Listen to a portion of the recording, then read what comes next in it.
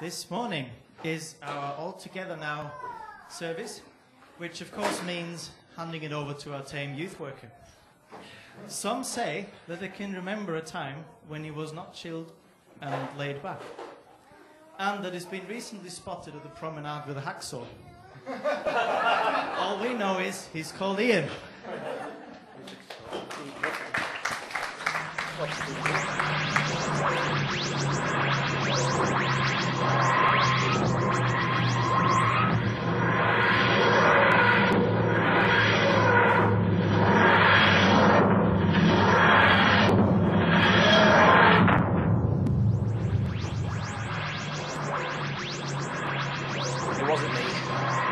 I don't even own a hacksaw.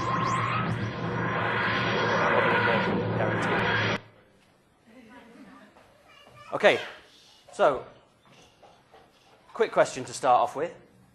What does the Tardis have in common with an iceberg? Before you answer, I'm going to give you a couple of minutes to think about it while I watch a video which also features an iceberg. When the Titanic set sail in 1912, it was thought to be practically unsinkable. This might explain why everyone on board was so badly off when disaster struck. Imagine if the crew had got together to discuss how ill-prepared they were. Right, gentlemen. As you know, we've got over 2,000 passengers on board the Titanic for this trip, and we're sailing into an area well known for its icebergs. So I thought it only prudent to go through a few safety checks. How did today's lifeboat drill go? It was cancelled, Captain Smith, as per your orders. Good work, Murdoch. Who needs a lifeboat drill when you're on a ship this size? I mean, surely it's unsinkable, right? You'd have thought so, sir. Best be on the safe side, though. Have you checked that there are enough lifeboats for everyone on board? Of course we have, sir. There aren't. We've only got 20 lifeboats, not nearly enough for all of our passengers. Is that wise? Don't really know, sir. Nobody's ever made a ship this big, so regulations don't really cover it. Oh, well, you know, regulations are regulations, even if there aren't any regulations. And do we know how to use these lifeboats? No idea, sir. Most of us haven't had the necessary training. Oh, well, I'm sure it'll be fine anyway. Wireless operator, have you received any warnings of any icebergs in the area? Oh, yes, sir. We've had a number of warnings from other ships. Uh-huh. Don't suppose there's anything to worry about? Probably not, sir. Good. Who's on the lookout tonight? I am, sir. And have you got your binoculars? No, sir. Oh, won't you need them when you're manning the searchlight? There isn't a searchlight, sir. Just testing, Stephen. This is all just precautionary stuff anyway. I've been at sea 40 years and I've never had a problem. We might as well increase the ship speed to maximum. That way we'll arrive in New York earlier than expected. Who's the most experienced officer on the bridge? You are, sir. I'm off to bed then. Murdoch, you're in charge. Don't worry about a thing. It's not as if the Titanic's going to sink. Funny. Right then. I think I deserve a nightcap. Ooh, anyone know where I can get any ice? I'm sure some will show up. Okay, so that's all true. They thought the Titanic was unsinkable. They cancelled the lifeboat drill. They only had lifeboats for half of the passengers. Most of the crew hadn't been trained. They ignored warnings of icebergs. There was no searchlight. But what do icebergs have in common with the TARDIS? Any ideas? A penguin could be correct. The TARDIS probably has a penguin somewhere. But wrong audience. What I heard Roger shout out. They're bigger than they look. So this is what we call the tip of the iceberg. But that's actually how big an iceberg is in real life. The bit that you can see is probably about, 20% of the entire iceberg. And the TARDIS looks like a little blue box from the outside, but on the inside it's massive. And apparently the TARDIS has 14 bathrooms, a laboratory, a storeroom, a laundrette, a zoo, a cricket pavilion, a kitchen, a library, an art gallery, a walk-in wardrobe, a swimming pool, an observatory, an engine room, a sick bay, 7 squash courts, and a gym. Bigger than you think. But what I want to talk about today is God, and actually how God is bigger than you think, and that so are his promises. Now, in the Bible, God makes a lot of promises to us. This is a verse from 2 Corinthians. My grace is sufficient for you. My power is made perfect in weakness. Now, to put that in simple terms, put your faith in God. Remember that he's in charge and he will look after you. Okay, remember that. Now, I want to introduce a few people who are new to Western Impact. These guys are from Cape and Ray. If you'd like to come forward and say hello and give them a round of applause.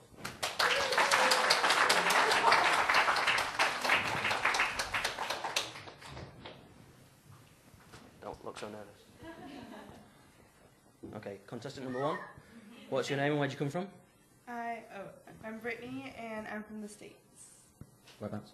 California. Ooh. Contestant number 2. I'm Debbie, and I'm from Switzerland.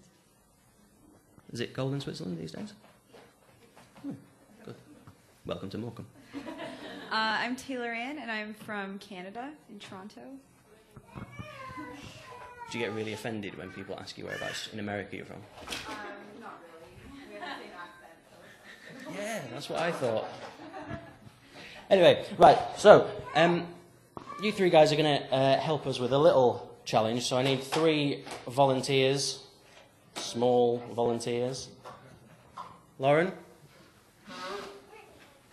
Benny? Come on then. And Esther as well. Come on. Okay, what I didn't tell you was there's a challenge, but you're going to be blindfolded while you're doing it. So, I tried to find 3 scarves, but I found one of mine, one of Jill's, and a football sock. So who's got the smallest head? Do you want to take your glasses off? You won't need them for this challenge. Spin around. Okay. All right. No, just once. Just once. Just once. Oh, word. What was it they say? Never work with. Tell she's at Hamilton. You see anything? No, good. Don't spin around too much because I'm not sure that's covered by the insurance.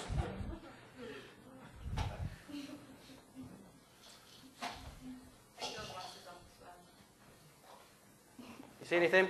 No. Good.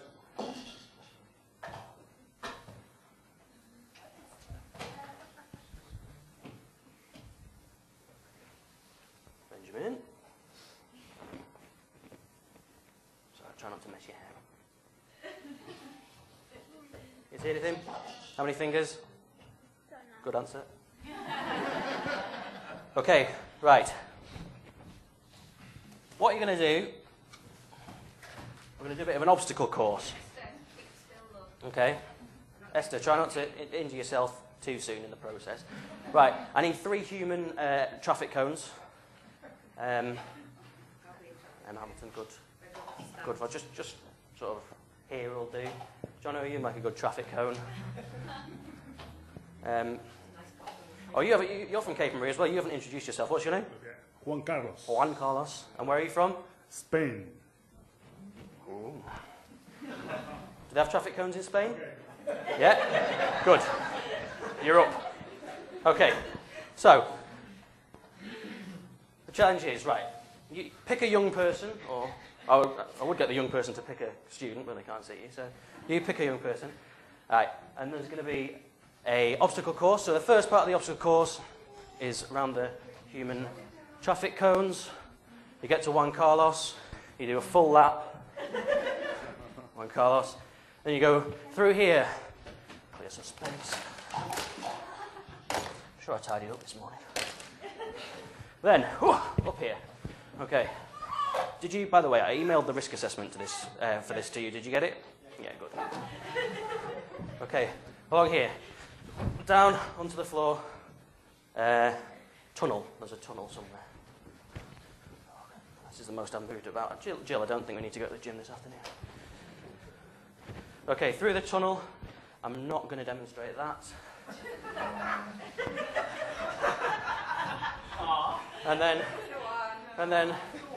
maybe, okay, through here. If I give you this parachute, there you go. Hold that underneath the parachute. Back out, back around, Jono, and back over here. Does that all make sense? No. Yeah.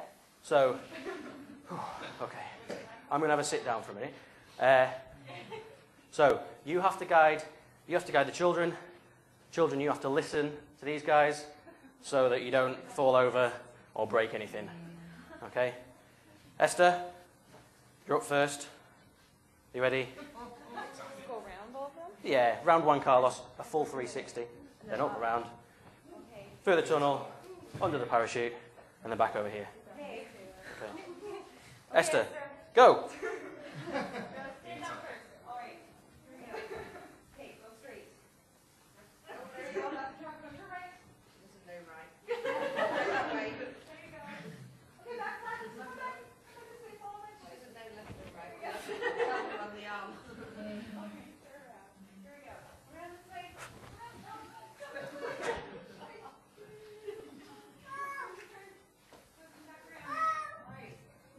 Okay, Lauren, you start now. Okay, ready? Walk straight.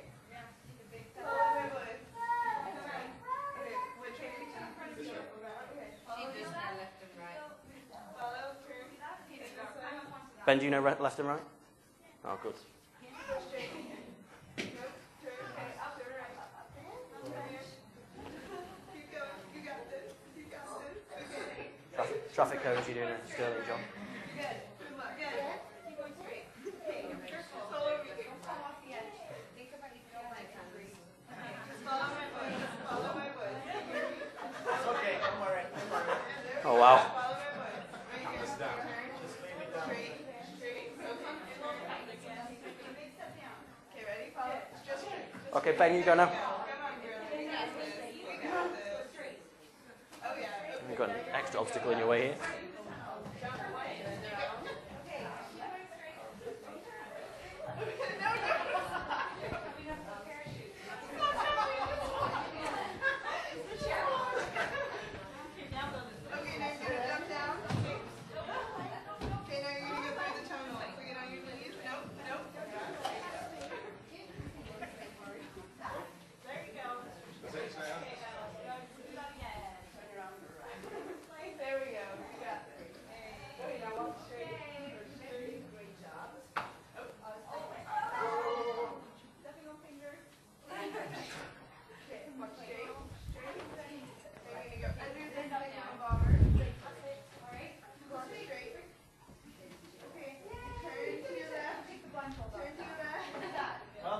Esther.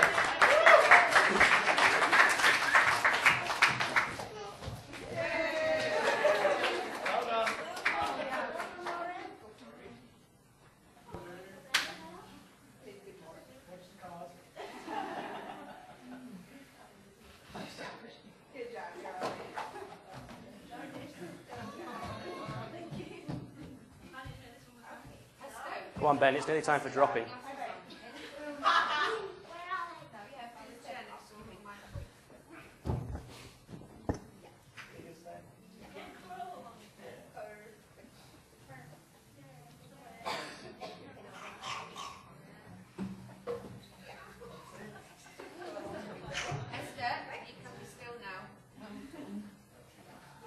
Esther's got a better sense of direction when she's got a blindfold on.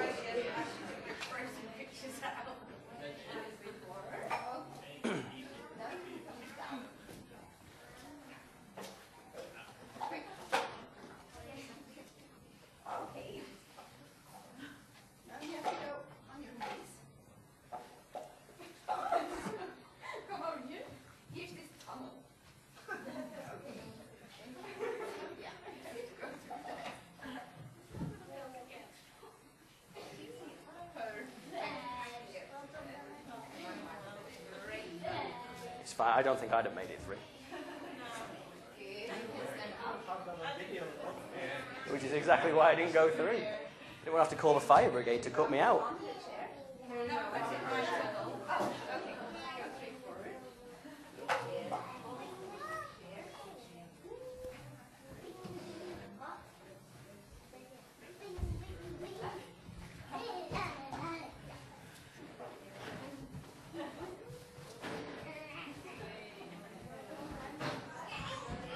Go on, Ben. Nearly there. Lauren. Lauren. She's crazy now.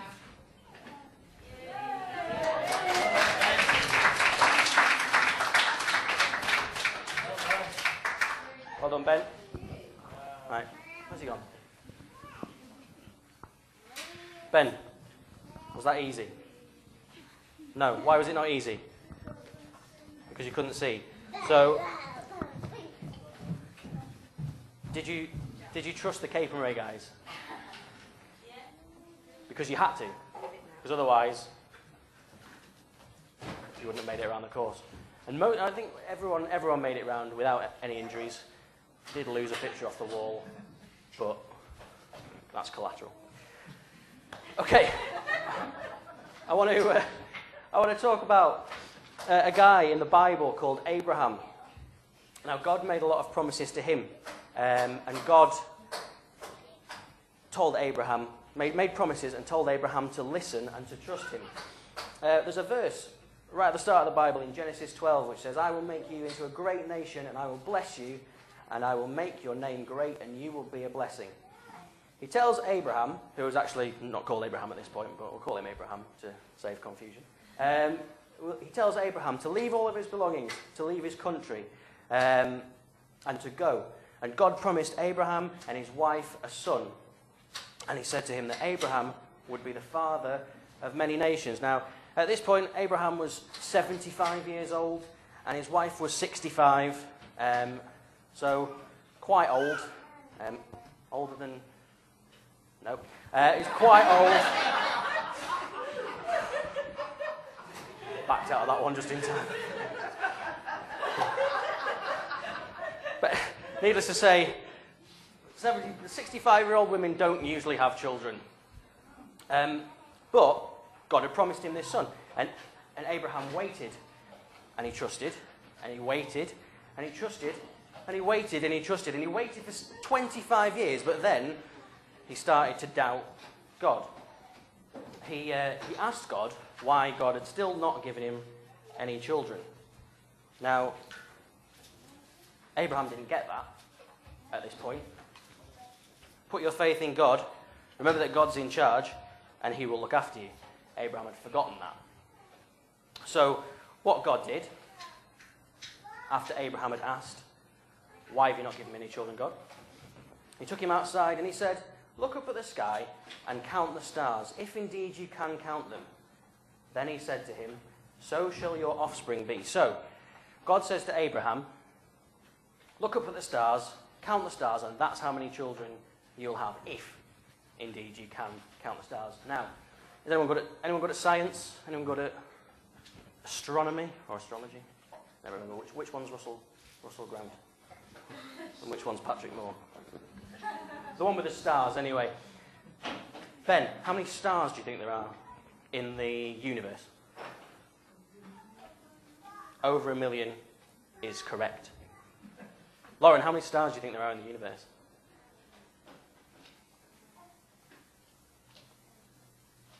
It's more than 1 million. That's 1,000 million. Well, I'll tell you what. In the Milky Way, according to scientists, at their best guess, there are 300 billion stars. And in the entire universe, there are 70 billion trillion stars, which is a 7 with 21 zeros after it. That's quite a lot. Best guess in 2011 about the number of people that have ever been born ever. Ben, how many people do you think have ever been born ever in the world?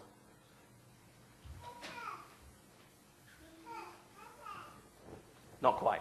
It's 107 billion, 602 million, 707,791 ish.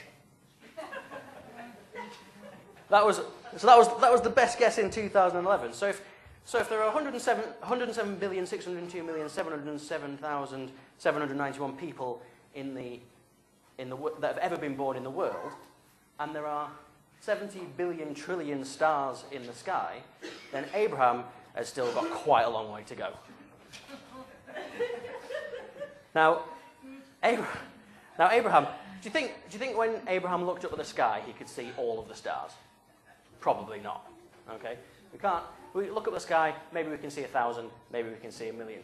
But just like the iceberg, we can only see the tip of the iceberg, Abraham probably couldn't see all of the stars. He couldn't count them. So it was hard to understand what God was saying to him.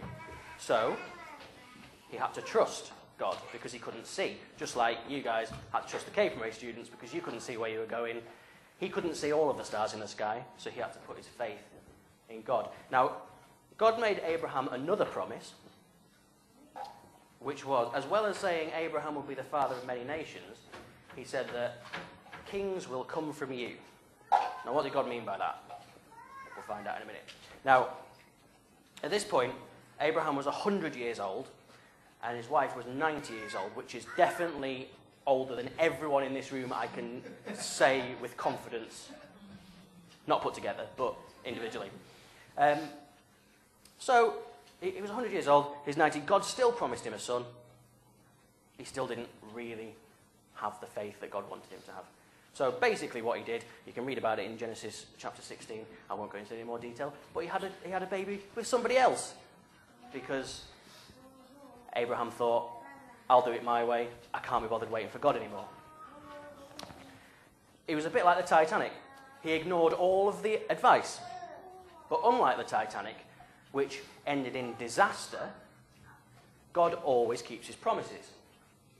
So even when God tells us to trust him and we decide that we're going to go our own way, God always tries to pull us back on track. Why does he do this? Because if you put your faith in God and you remember that he's in charge, then he will look after us. So God reassured Abraham of his promise, and 1 year later he had a son called Isaac. And this is where we work out what God meant when he said, kings will come from you. Because Isaac was the son of Abraham, and then, and I won't go through the entire list, or any of it, but 41 generations later, a baby was born called Jesus. So, it's interesting to see that actually, God chose a guy who messed things up. God chose a guy who sometimes didn't trust him. He chose that guy to be part of Jesus' family tree. And we're a bit like that as well. I think we mess up sometimes, but that doesn't mean that God can't use us in ways that he wants if we trust him. So, and there were a lot of people in Jesus' family tree who messed things up, but God still used them anyway. So, God makes promises. People try to go their own way, but God always keeps promises, and God always tries to pull you back on track. God tells us to trust him because it's the best thing for us. Now, I don't know whether maybe at some point this week, Ben, have you argued with your mum at some point this week? Yeah. And has anyone said something unkind to one of their friends maybe? Yeah. I mean, I know I do. I get angry, I say things, I do things, and afterwards it feels like a disaster, like the Titanic. But Jesus tells us to treat other people the way that we would like to be treated. That's the advice that he's given us. So, I know that because I put my faith in God, even though sometimes I don't always act like it, and because I know that he's in charge, even though sometimes I don't want him to be, I know that he's always there for me, even when I mess up, because that is non-negotiable. God makes big promises, but God always keeps those promises. Now, I want to show you, there's another Bible verse here.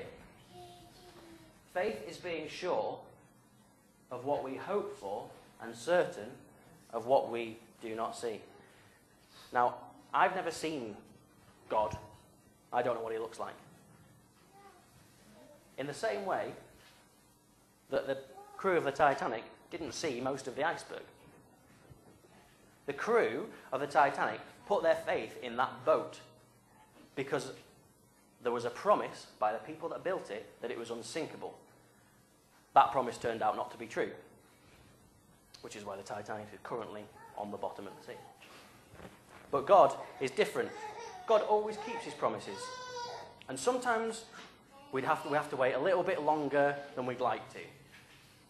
God always answers our prayers, but sometimes not in the way that we want him to. But if you put your faith in God and remember that he is in charge, he will always look after us. And that's me for today. We've got some more songs? Good.